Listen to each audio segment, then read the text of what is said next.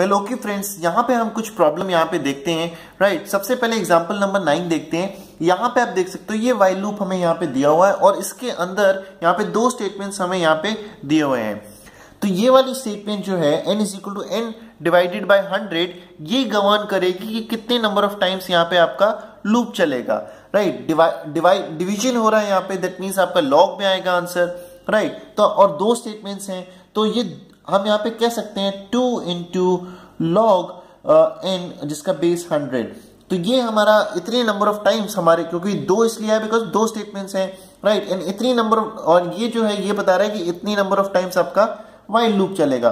तो अगर आप इसका ऑर्डर आप निकालते हो तो 2 आपको पता है कांस्टेंट है, उसको स्किप आउट हो जाता है। तो इसलिए इसका जो आंसर यहाँ पे आपका निकलेगा वो निकलेगा order of log base 100 and यहाँ पे आपका n। ये हमारा आंसर आया for example number 9। Right, I hope you are comfortable.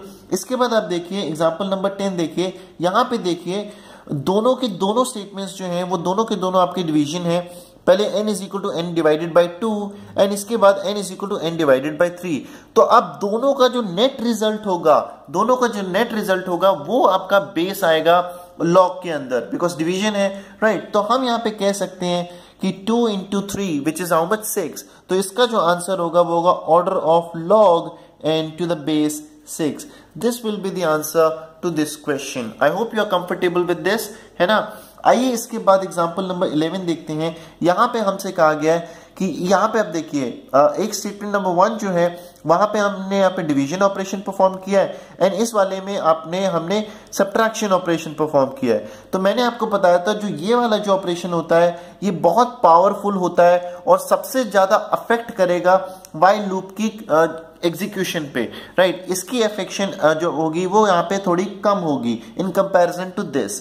Right, तो ये गवर्न करेगा, इसलिए हम इसी को कंसिडर करेंगे एंड इसीलिए जब बाई 2 है दैट मींस डिवाइडेड बाई 2 है एंड हेंस फॉर डायरेक्टली हम यहाँ पे आंसर कह सकते हैं log n to the base 2।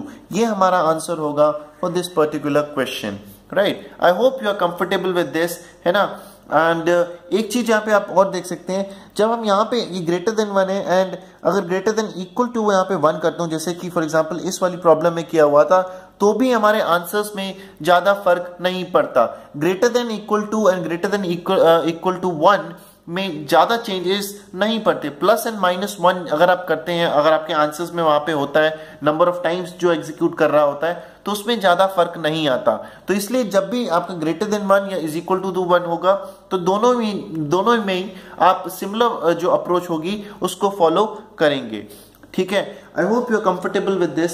आइए एक और प्रॉब्लम देखते हैं और आगे बढ़ते हैं।